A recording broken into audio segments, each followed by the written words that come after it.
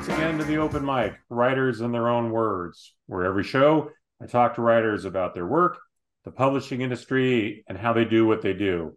The show is available by the same name on both YouTube and via all of the major podcast platforms, and you can subscribe to either or to both, which of course would be my preference, so you never miss a thing. And that would be a really good thing because my guest today, well, she's definitely a writer, which we're going to talk about a little bit before we're all done here. But I'm really interested to hear from her today about her main gig, which is as a book reviewer for publications like Crimespree Magazine, Mystery Scene, Publishers Weekly, and Kirkus Reviews. She's also an editor at the River Heights Book Review. Ladies and gentlemen, please welcome Katrina Niidas Holm. Got to get that right, to the open mic. Katrina, how are you doing today? Well, Rich, thanks so much for having me. How are you today? I cannot complain about anything. I kind of subscribe to the old Tommy Lasorda thing. There's no point talking about your troubles anyway, because 80% of the people don't care and 20% are glad to know you have them. So you're better just to soldier on regardless whatever else is happening in your life, right? Absolutely. Well, let's get started here. We met recently at BoucherCon 2023 in San Diego. We were on a panel together, and it had never occurred to me in the years I've been doing this to have someone come on the show to talk about being a book reviewer. And yet that is such a critical thing for writers to get reviews. So I'm really glad that you're here today because I really want to talk to you about this. Well, I'm honored to be the first then. That's fantastic. Absolutely, you're my Writing debut book reviewer. It's funny. I've had playwrights and songwriters, of course, lots and lots of crime fiction and mystery writers. I've had White House chief correspondent, on and on. All the kind of odd things for people to do. Right. I've never had a book reviewer, so here we are. Thank you. Appreciate it very much. Let's get started with the most basic thing, which is how did you get started as a book reviewer, and how long have you been doing this? So I actually have to credit the platform formerly known as Twitter, back before it became kind of the toxic dumpster fire that it is now. I'd say about 12 years ago or so, my husband, writer Chris Holm, was kind of just really getting into writing I think it was probably his debut novel at that time. And he was writing on weekends. And to fill the time, while I had to sit there and be quiet and not disturb him because we had a small apartment at that time, I was reading, but I was reading a lot of books, and it was getting to be a very expensive time filler. So there was a woman on Twitter.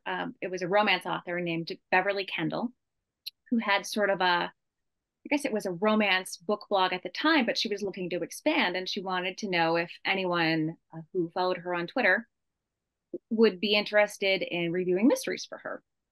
And my husband was like, "This is a pretty good gig here. Why don't you just give it a shot? You've always said that would be the dream, to get to be paid to read books for a living, and not quite a living, but paid to read books." And so I reached out to her, and I said, "Well, do I have to buy the books or get the books myself?" And she sort of laughed and was like, "Oh no, we'll have no trouble. You'll have books coming out of your ears." And that turned out to be true. She'd send me like 10 books a month, and I would happily plow through them. I started getting some blurbs on the backs of books, much to my delight. And then Criminal Element at that time was kind of just getting started, and they solicited me to do some of their fresh meat pieces, which got me on Crimespree's kind of radar, and John Jordan. And then I ended up on a panel at, I want to say it was Left Coast Crime Monterey, with Jordan Foster, who is also a Publishers Weekly and Kirkus reviewer. We became good friends. She and I worked together briefly on a website called The Life Sentence. We were both editors. I was kind of an editor in their social media maven. And when that went under, she was like, if you ever want a recommendation for Publishers Weekly and Kirkus, you don't get a byline, but you get paid. And it's a fun gig. So I took her up on that. They, to my surprise, took me on. And I've kind of been expanding my coverage there ever since, taking on different categories and whatnot. And then that's kind of how I fell into the mystery scene thing too. As long as they were around, I was just a regular reviewer, and they liked my, kind of individual reviews and asked me to come on as the small and independent press columnist. And I had a great amount of fun doing that. While I probably did that for about 2 years before they stopped publication late last year. So that's my career as it was in a nutshell. Wow. Well, obviously you were good at what you did because people kept offering you more opportunities. That's always a great sign.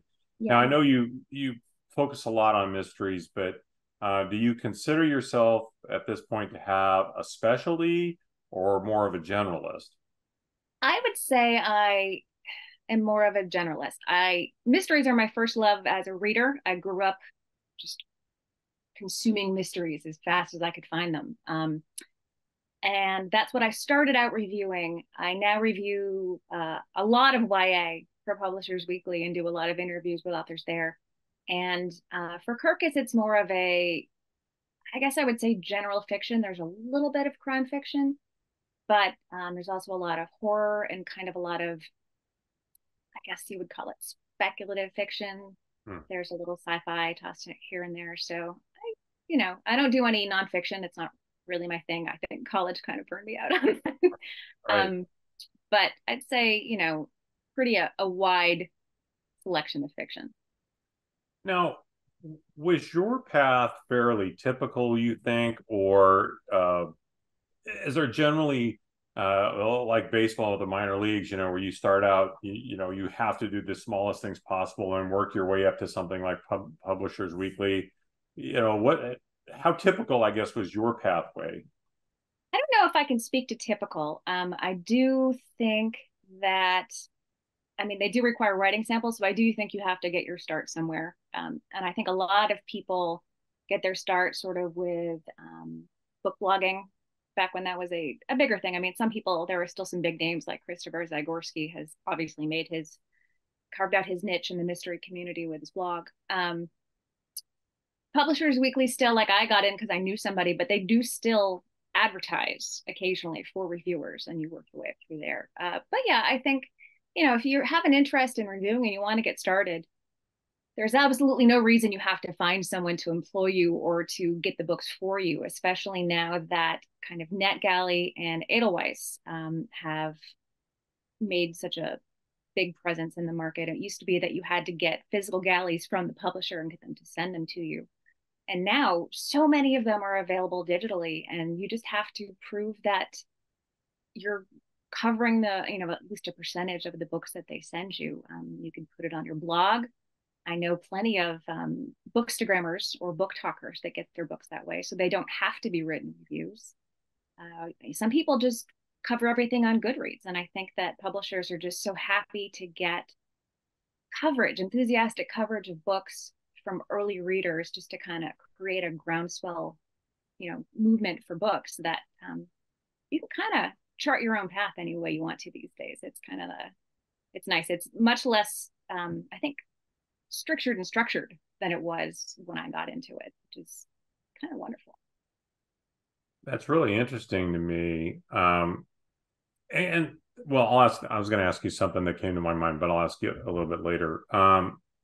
You know, what's the basic mindset you take into a book review? Do you, or the approach maybe, are there specific things that you're looking for?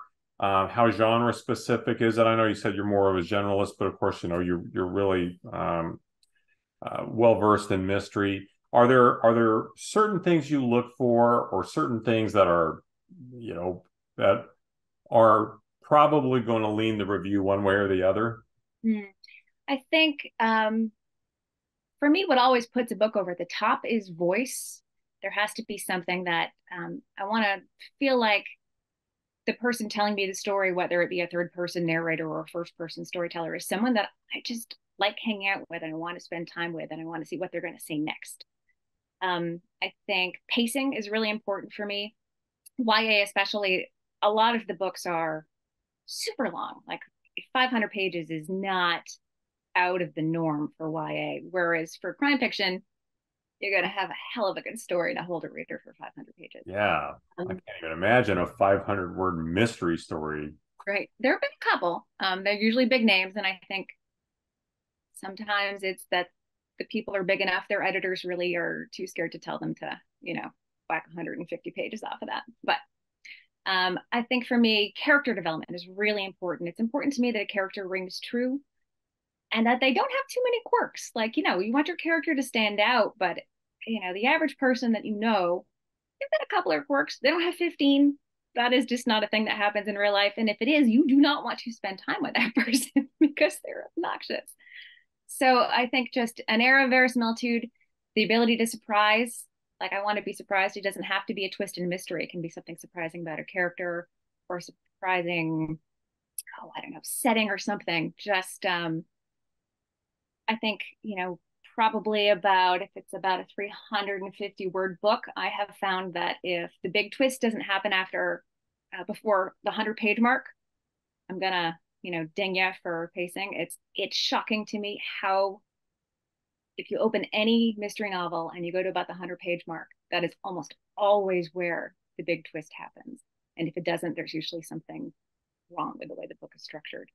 Um, Interesting. I just, I yeah, hope the ability to everybody's paying surprise and attention out there. If you're a writer, I hope you're paying attention to that. It makes me think, okay, I better run back and look at my manuscript right now that my agent has. it's funny. I noticed it because you have to do page citations for Kirkus and Publishers weekly reviews. Anything that you write that is plot synopsis, you have to back up with a page cite. And so I tend to take kind of notes as I go, at least for the first, 150 pages or so, just so I remember character names, ages, like where they occur in books. And I did just like, that's just something I noticed based on taking notes with page sites, that I realized that like that's always where that twist happens. It's just kind of, I don't think anyone ever internalized that. I asked my husband, do you do that on purpose? He's like, that's not the way. And he looked in his books and that's exactly what happens. It's always at that point. So I think it's just something we kind of internalize, like that first act twist, I suppose, because there's like that classic 3-act structure.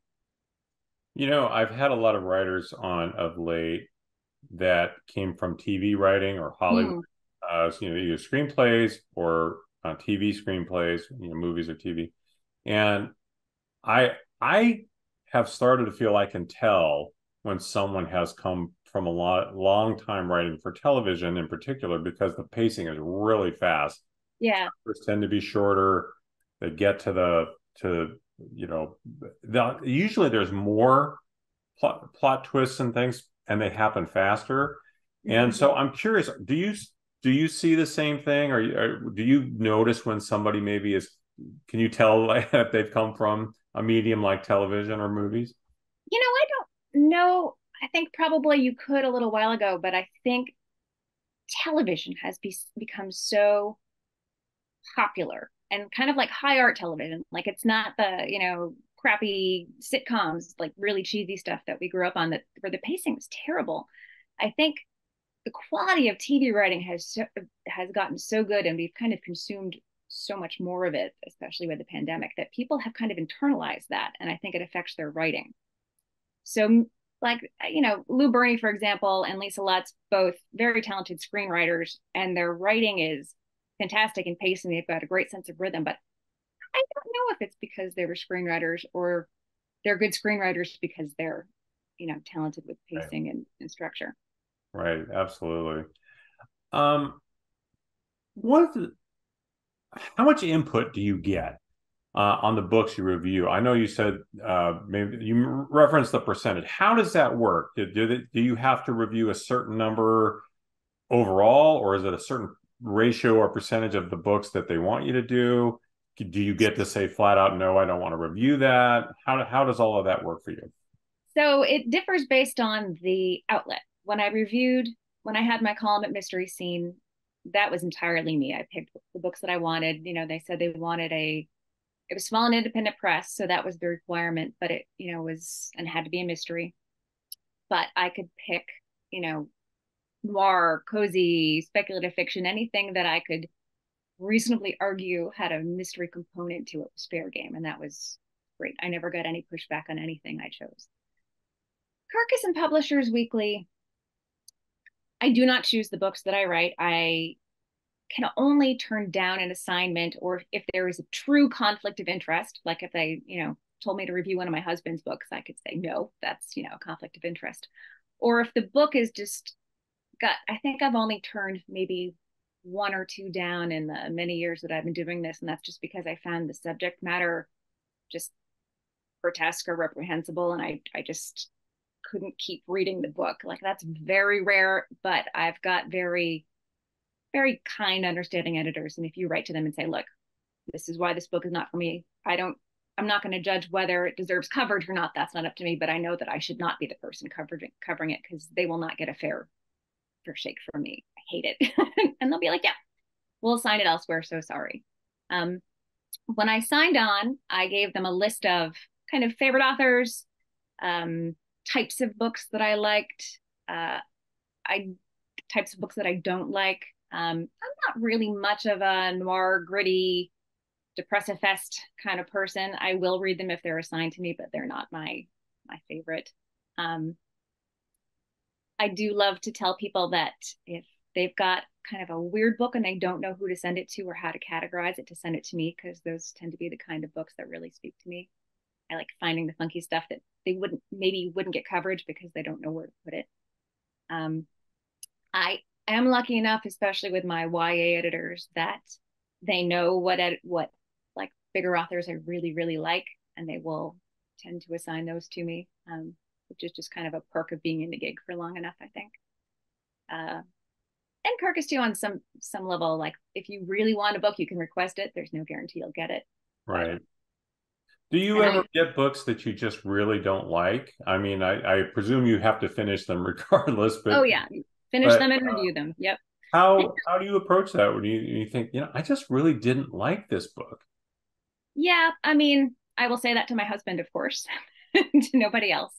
I try very hard to, having lived many years with a writer, and all of my friends are writers, I know how much blood, sweat, and tears goes into writing a book and getting it published. There's a reason that author chose to write it. There's a reason the agent agreed to shop it. There's a reason the editor decided to publish it. So I don't think almost anything that gets traditionally published is completely without merit. And I try to look at it as if I was the intended audience for that book. What would I think of it if the book were written for me? How would I evaluate it then? And that's how I try to approach the review. It doesn't matter if I do or do not like the author personally, that never enters in. And, sometimes if I'll slip in some adjectives that kind of show what the tone of the book is, and maybe the author will take that as a compliment where I did not intend it as a compliment. Especially if it's like really gritty or unrelentingly bleak, that sort of thing. But no, I do write negative reviews. I do not set out to write hit pieces, because that's devastating and it doesn't do anybody any good, frankly. But it's interesting. I went to a panel at VoucherCon, and I've been at other panels on it that address this issue, and I've often asked writers how they deal with negative reviews. And most of them are not coming from professional reviewers like yourself. They're from somebody bought the book on Amazon and then felt compelled to go on and, tell them how it was the worst thing they'd ever read and that kind of a thing. That's a very different thing than what I'm asking you. But have you ever had a writer get mad at you over the review, or say, hey, you just totally missed the point, something along those lines? Thankfully, I have no byline on my PW and Kirkus review, because it is the publication's review and not mine. So no one, thankfully, can track me down a bad review of one of their books.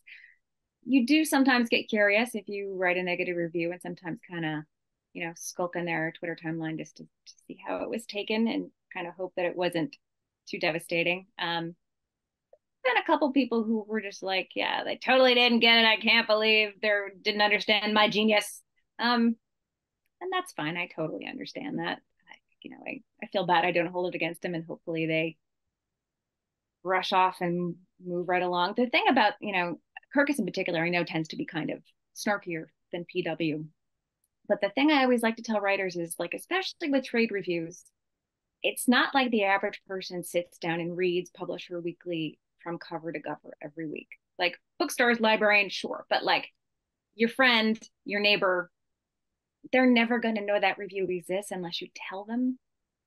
And your publicist is going to find a way to pick out something good and marketable from that review or just not mention it. So, just especially with the less public facing, like newspapers, maybe like if you get a pan in your local paper, your mom's going to see it, and I'm sorry. But like with trade reviews, try to take some comfort in the fact that if you get a bad one, it's not the end of the world. There were other trade reviews going to come out. You're going to get other reviews, hopefully on book blogs and Bookstagrammers. There were plenty of people out there whose job, or who consider their job to be just to be cheerleaders for books and don't ever write negative reviews. And, I might not like it, but I write it for Kirkus, but maybe PW will love it. That happens a lot, actually, that the trades don't agree with each other. So Right. just try not to let it ruin your week. Maybe your morning, fine, but then try to move on. Right. Absorb it, move on. Yes, exactly. Now you've noted you're married to a writer, of course, the very eclectic Christopher Holm. Yeah. He has been, of course, very successful. And you addressed this just a little bit earlier, but I'm going to bring it up again. Does being married to a writer, has that made you more sympathetic overall to writers? Are you allowed to let that sympathy in general for writers seep into your work? I mean, do you ever find yourself saying, this is hard. I don't want to say the thing here, right? Because I know it's going to devastate this person, but it's the truth from my perspective. I mean, how much does that play into it, knowing that you're surrounded by writers everywhere? Yeah. It factors in quite a lot. I think I don't know if I've softened with age, but I like to sit back now and kind of take a day to think about the book and be like, okay, was my knee jerk? Was I in a bad mood? I was in a bad place. Am I being unfair?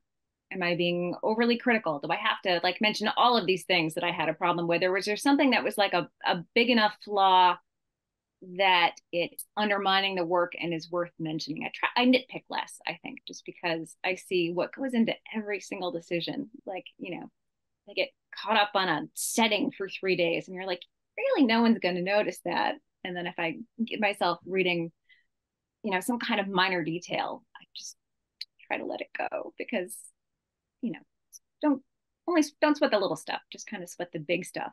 But yeah, I definitely put more thought into my reviews, I think, because I know what goes into the books. You know, Getting reviews is one of the hardest things, I think, for a lot of writers, right? Just getting reviews is really challenging. And particularly Kirkus. I've actually had people ask me a lot of late, how do I get a Kirkus review? How do I get, my book noticed by these particular reviewers? I don't know if you have any input on that area or not, but do you have any suggestions for writers for how they maybe could stand the best chance of getting their book in front of somebody like yourself?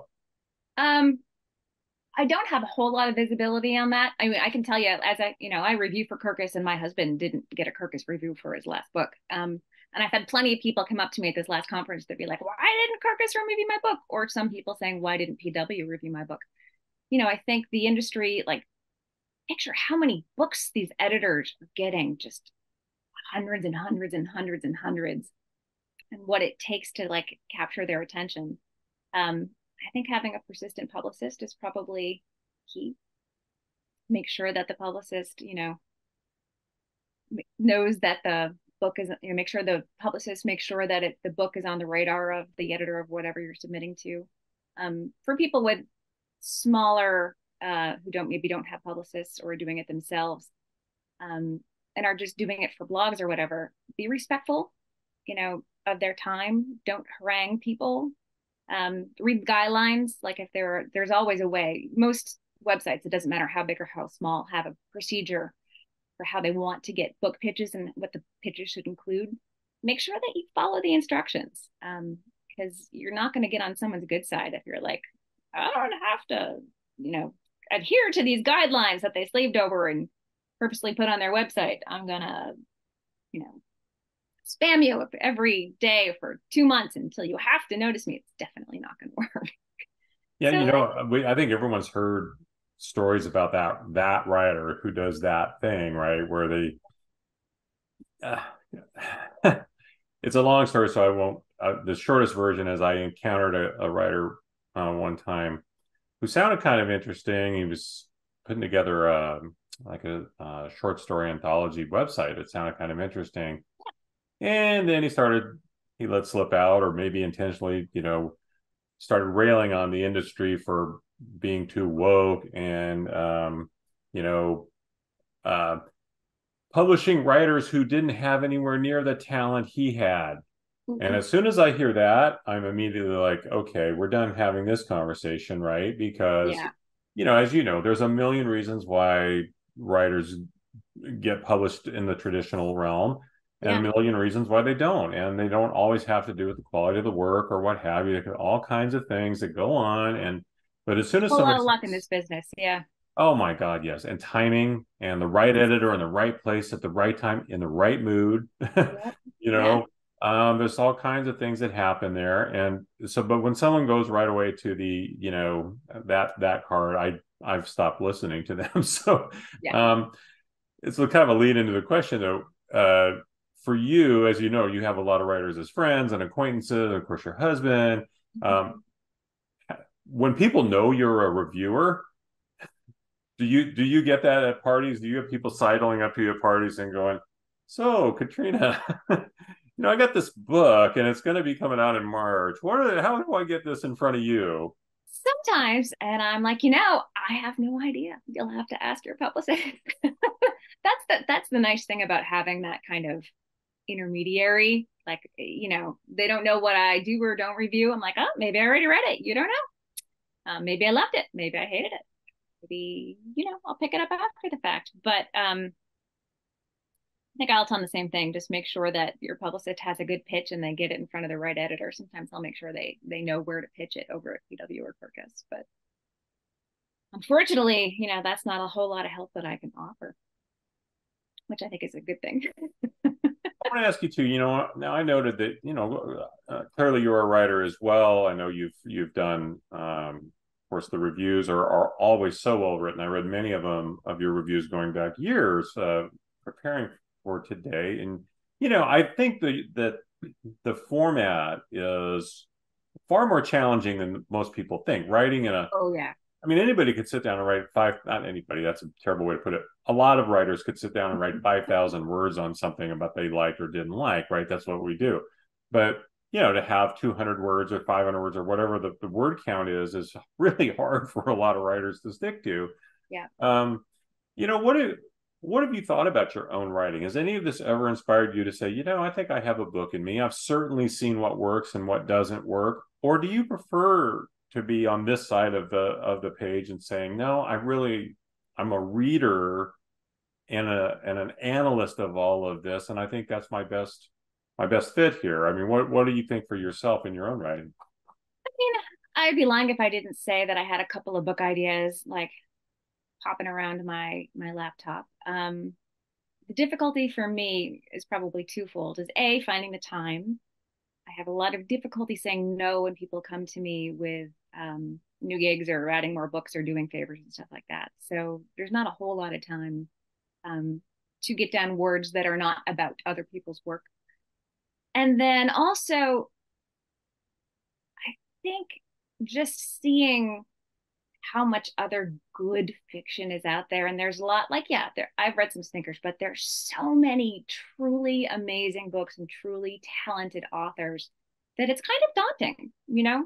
And you look around, especially at a place like VoucherCon, you're just looking at a panel like, God, all of these people, just hundreds and, well, I suppose it's thousands of people at VoucherCon, had what it takes to have this idea, sit down, power through, turn it into a fully fledged book and get it published, which is a really incredible thing when you think about it. Like, it's just amazing. And it's daunting, especially when you've got, like, I've got some really talented friends, and it's kind of terrifying, the idea of, putting something out there and showing it to them. Like, it's one thing to show it to you, like your mom or something, but like when you've got friends that are New York Times bestsellers and Edgar winners, you just like, here's my little thing that I did. Right. Absolutely. I Yeah. completely understand. Maybe Well, someday, but well, we'll watch for it. And I won't review it though. We'll give you that. No one needs that from me. Um, I always like to end on what I hope is a fun question. I certainly mean for it to be a fun question. Um, I let's just say I have the power to put you together with one of the following three people. Who would you choose to hang out with, maybe have dinner or drink, whatever with? And knowing your affinity for Portland, Maine, I'm going to give you the all Maine option today. ooh, So all three of these people are prominent folks from the great state of Maine. So which one of these three, given the opportunity, would you want to hang out with for a little bit? Your options are the actor, probably best known for Seinfeld, or the Westminster Dog Show. It's where I see him these days, John O'Hurley, the great poet Henry Wadsworth Longfellow, or the darling young actress Anna Kendrick. All are from Maine. You could hang out with one of them. I have that power. Who would you choose and why? oh man. I think while Anna Kendrick would be a lot of fun, I would probably choose Longfellow because he's got such a large kind of presence in this town. His original house is just down the street from my office, Oh, and he used to occupy this kind of um, he owned all the land from, like, the Portland's kind of built on a hill, mhm. and his house is kind of right downtown, and he owned all of the land all the way down to like this little back cove that we have in Portland, and you can still go in and walk around his walled garden. It's free entry, and I would love to talk to him about what Portland was like back in the day, and kind of what the literary scene was like back then too, and kind of what inspired him to come here, and what about Portland inspired him. I think that'd be a lot of fun. Well, there you go. Henry Wadsworth Longfellow is the choice of the day. Mhm. Wow, Katrina, thank you so much for coming on and Thank you shedding very some much. light on how reviewers do what you do. I think it's going to be very enlightening for a lot of authors because, I mean, honestly, I've been around this for a long time. It never even occurred to me how it might work. And I like to think I would speak for a lot of people and say it sounds like you really take what you do very seriously. You give it your absolute all to give a fair and enlightened and balanced review of people's work. And I think that's all anybody ought to be Yeah. hoping and expecting. So kudos, really appreciate Thank you that. so much. And really appreciate you coming on the show and sharing all this information with everybody. So, and it was fun meeting you at VoucherCon too. It was great meeting you too. I thought that was a really fun panel. It was nice to have, like, not an entire panel of reviewers, like standard triple, traditional reviewers for once. Like, that cross section was great. Yeah, it was fun. It was a fun thing, and that was a great event. And it's one of those things I would suggest to aspiring authors. It's Yeah. one of the great reasons that you go to Left Coast Prime or BoucherCon or Killer Yeah. Nashville or any of the big conferences is to meet other folks. They may not all be in your particular area of expertise, but that's even better. You get to learn Yeah. a lot of things. And as a writer, I said I'm a reporter by trade, and it's a thing I Yeah. always tell our young folks. If you're not curious, this is the wrong business for you, right? Absolutely. You got Yeah. to be interested in what other people are doing and what they have to say and what their perspectives are, and that conference is a great place for that. So that's a little Yeah. side pitch for Yeah. going to conferences. So Yep. anyway, Katrina, thank you very much. Thank you. And I'm gonna remind folks one more time. The show is on YouTube, of course. The open mic writers in their own words. That's the key part because there's lots of open mics, and most of them are about musicians, surprisingly enough. But if you add the tagline "writers in their own words," you'll find us and all of the folks who've been so gracious as to come on the show in the last couple of years. And if you go on any major podcast platform, you will find us too, same name. Please subscribe, whichever one you're doing. That really does help other people find it. Leave me a review. That would really be great. Get that, reviewer? Leave me a review. Um, but that does help folks find the show. And I think it would be great if they knew about the opportunity to hear from folks like Katrina. So please, if you wouldn't mind, do me that solid. Katrina, one more time, I'll say thank you. Thank you. Appreciate it. And I will leave everybody with the same thing I always leave you with, which is tomorrow is not promised to any of us. So please make today count. Until next time, I'm Rich Eisen for my guest, Katrina Niidas Holm. This has been The Open Mic.